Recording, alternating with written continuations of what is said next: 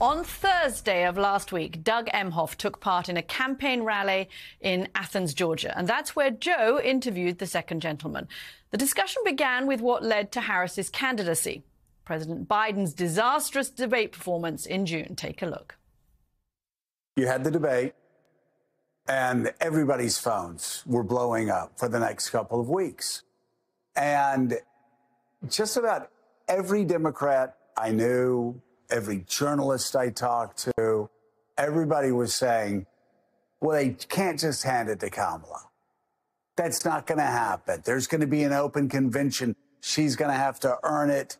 There's going to be fights. Why did everybody close so quickly around Kamala when all of the elites, all of the experts said that was never going to happen? I think it's a testament to her. I mean, almost 4 years as vice president. She's demonstrated that leadership throughout. It may not have been covered all the time, but it was there. She was building relationships across the party, across the country. But again, no one handed this to her, Joe. That wasn't the perception, though, of her. As you know, people are always knocking her.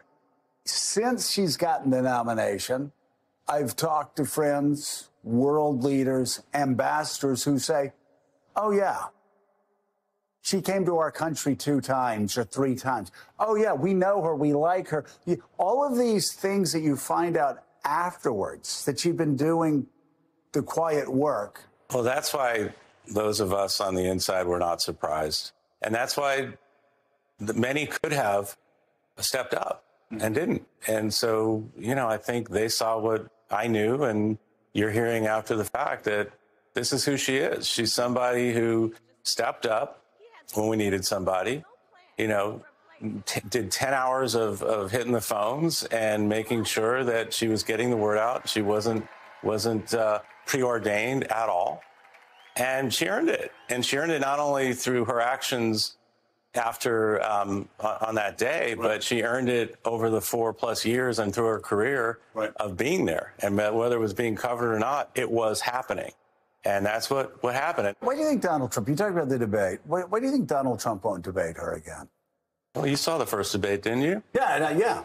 Yeah, that's why. Got his ass kicked. And so he's afraid that that's going to happen again. And rather, he's spreading this fog of misinformation and disinformation and gaslighting rather than face her again so we can he's spreading it about you, saying that tabloid stories about your personal life, saying it should be front and center. He's saying it about your wife and making incredibly crude and lewd suggestions about her past life. How do you stay disciplined and not really go off and not really push back hard at these things? We don't have time to be pissed off. We don't have time to focus on it. It's all a distraction. It's designed to try to get us off our game. Does it get you off your game? No. All we are doing, all we talk about is this election. We understand the stakes. We understand the responsibility. What are we the understand stakes? the account. What are the stakes? Our very country, our future. What kind of future are we going to have? Who would you like picking the next 2 or 3 Supreme Court justices? The guy who picked the 3 who overturned Roe v. Wade and want to take away more and more freedom? Or do you want Kamala Harris picking those Supreme Court justices? Right. I mean, this is, you know, she said it. It's not just the most important election of our lifetimes. It's the most important election of our nation's lifetime. So right now, you've seen us before, in the before times, a lot of happy couple talk. You know, we love each other dearly. We love being around each other. We enjoy it. We have fun together. Right now, we're deferring that kind of happy couple time because everything we talk about right now is what else can we be doing to win this election? Where else can we go? How can we make sure that we are getting the word out? And that's it, because like I said, the stakes are too high. So all that other stuff you're talking about bounces off. It's just a distraction. We're not going to let it distract us. So you talk about the stakes being so high. I don't know if you know this or not, but your wife and I were on the cover of the New York Times Magazine this week, along with about 28 other people. And the question was whether Donald Trump would be able to jail the people he said he was going to jail. So does she think about that? Do you think about that? That if Donald Trump wins, if he's good on his word, he could arrest her and jail critics? We don't think about that for ourselves. We think about it for every single other person in this country.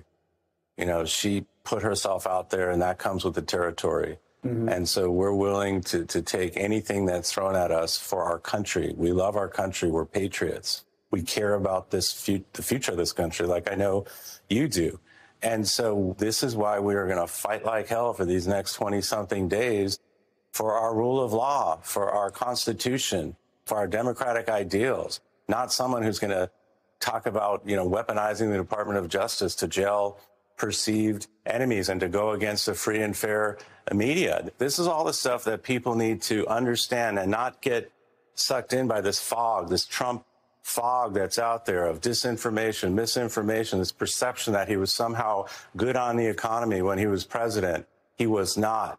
And all these things he's trying to, you know, dupe the American people on. When you have someone like Kamala Harris, a prosecutor, somebody who was an attorney general, somebody who's a United States senator, vice president, been in the Oval Office, helping make decisions in the Situation Room, doesn't have to train to be a world leader, already is a world leader and has the character that people can look up to. And she tells the truth.